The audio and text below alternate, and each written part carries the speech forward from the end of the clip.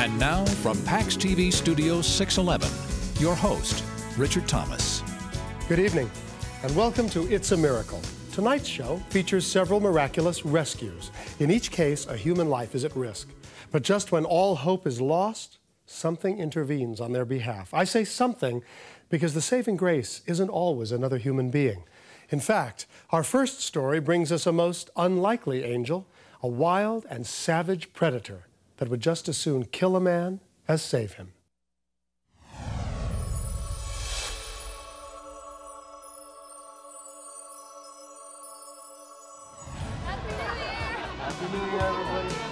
On January 2nd, 1996, 21-year-old Carter Allen and his girlfriend Dawn left a New Year's party at a local cafe to make the short drive to his parents' home. It's freezing out here. When we left Walker, Minnesota to make the last 10 miles to my parents' house, the weather temperature was probably about 30 below with a windshield of a -70.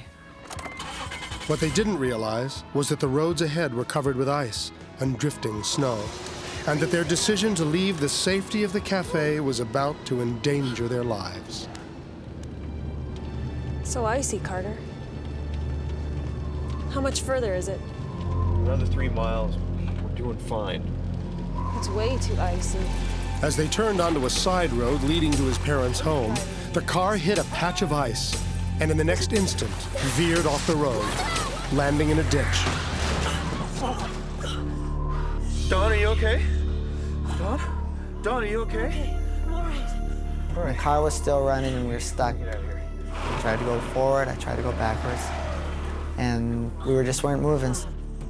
And I immediately just thought of what I'm gonna have to do to make it out of here. Oh, what are we gonna do? We're gonna have to dig. We gotta get out. We gotta dig. We gotta get some traction.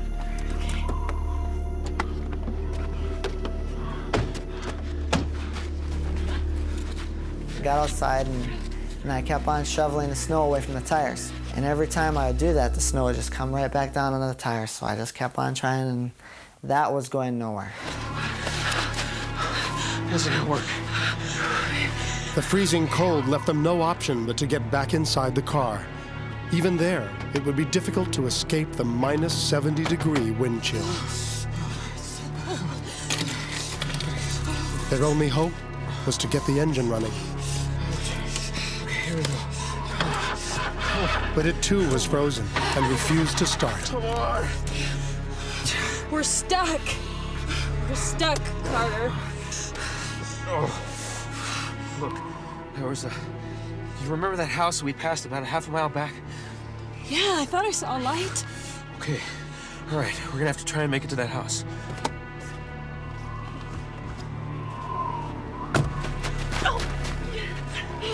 You okay? Okay? It's too cold, Carter. I can't do this. It's just right up there. Are you sure? I can't. It's too cold. Okay. Dawn was already too weak from exposure to the cold, Stay here. and so Carter helped her back into the relative safety of the vehicle All right. Stay here. I'm gonna go for help, okay? Stay here. and struck out on his own. I took off running, and I ran almost all the way. But when Carter finally arrived at the cabin, he was in for a bitter disappointment. Please, please. Sorry to bother you, sir, but our car broke down and we're stuck in the snow. Can you help us? Please. He was pretty much not gonna help me that night. I told him there's somebody else in the vehicle back there. The car was stalled, and there's a blizzard out here, and it's pretty bad condition. He still pretty much wasn't gonna help me. Oh, please. No phone, no car. No! No sleeping No! here. No, please! No! When I left his house, I was angry inside, but I knew that I couldn't just sit there and be mad, you know, get mad, just stand in the middle of nowhere, argue, holler, scream, whatever. I knew that I had to use all my energy to get back to the car. But Carter's presence in the forest had attracted the attention of another creature. From deep within the woods, he'd acquired a shadow of something that watches and waits. The conclusion when It's a Miracle returns.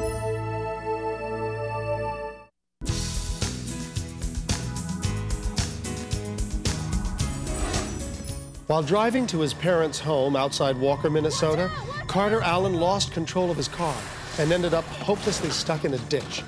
With temperatures well below freezing and a wind chill factor of -70, Carter set off on his own to get help. But the owner of the nearest cabin turned him away. Now, weak from exposure, Carter attempted to return to his car. But he wasn't returning alone. He was being closely shadowed by a wolf. When I glimpsed over my shoulder and I thought I seen something, but I wasn't sure because of the snow and it was dark and I couldn't just tell if there was anything there or not. Carter didn't wait to find out what was following him. He had to get back to the car and he was beginning to feel the full effects of the cold. I couldn't feel my hands no more. My arms were getting really cold.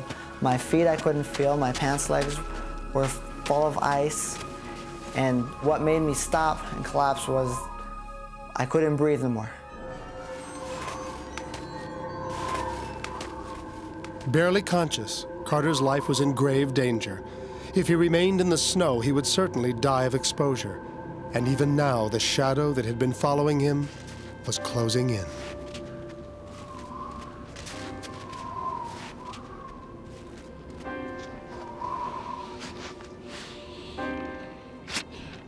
I realized it was a wolf, and just came right up to me. It didn't show any aggressiveness or nothing like that, so I figured I'm not going to be aggressive to a wolf. I called him sort of like a dog. Okay. I grabbed it, I hugged it, and then I put my face right about where his neck was. And I breathed right into his fur.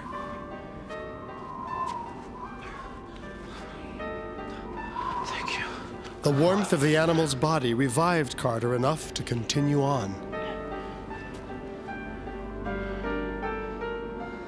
I got up and took off running again.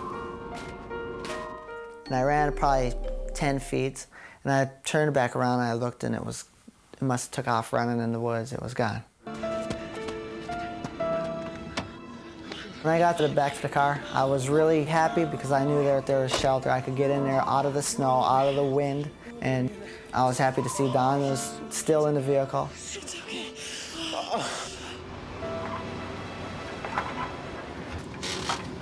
The next morning, a passing tow truck driver spotted the car and transported the two cold and tired young people to Carter's mother, Cheryl Allen's home. Please take Cheryl Allen's place. You bet. Carter and Don, they came in the front door early in the morning. They looked cold. I put them on the couch. I wrapped them in blankets. I made some hot coffee. I told them to drink something hot to warm up, and they were very cold. When Carter told his mother about the incredible events that had transpired that night, she was immediately struck by the significance that wolves play in their Native American heritage. It's been said that the wolf walked with man before. We were friends with him and companions.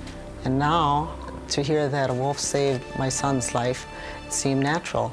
It's a natural part of our culture. When I look back on that night, I believe that was a miracle. Being me in a life and death situation. Thank you. And then a wolf appearing, helping me through it.